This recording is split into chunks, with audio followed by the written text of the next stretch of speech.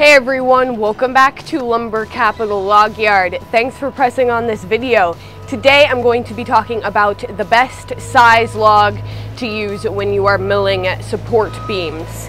What I mean by a beam is like a 6x6, a 4x4, a 4x6, the big beams that you use for creating structures like this one we have here. Alright, so these are our logs. I have two 10-footers, two 8-footers, and you can see that they are pretty small. We are of the opinion that support beams should most oftentimes be from the heart of the tree. So you can use larger logs and just whittle it down until you have a beam coming from the middle, but it's a lot easier to get heart beams from just a smaller log. So these are going to be, well, this first one here is going to be a 4x6. The second one's going to be a 4x6. I don't know about those yet. Now, what do I mean by heartwood? Now you can see here, if you look at the end, the grain, that you got your grain going in a circle like that. The strongest part of your tree is going to be from that middle part there.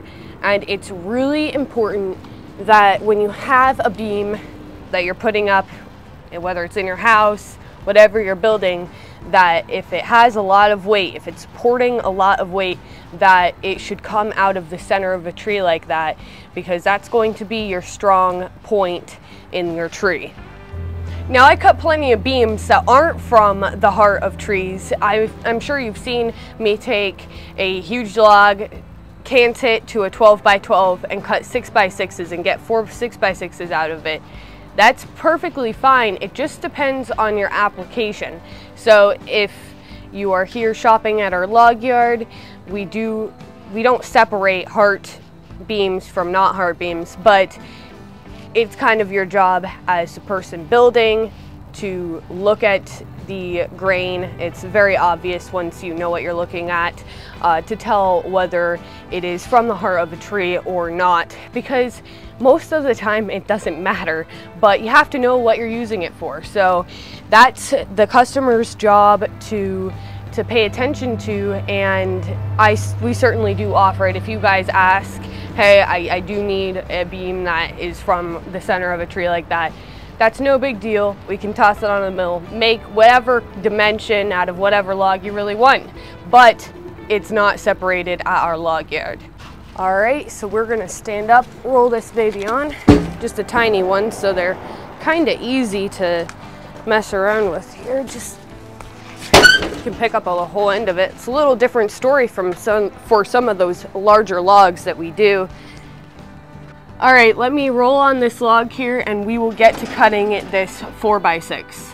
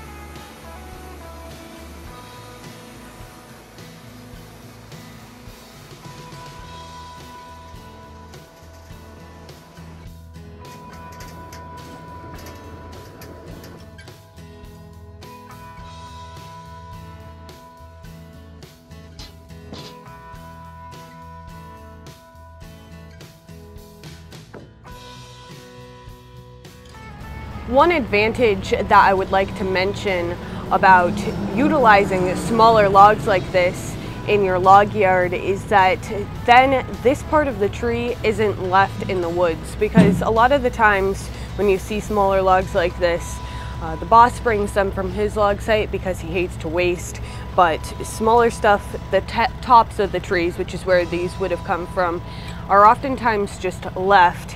And it's not the end of the world, but it's certainly unfortunate when you could bring them back and use them for something like beams, which they're just so perfect for.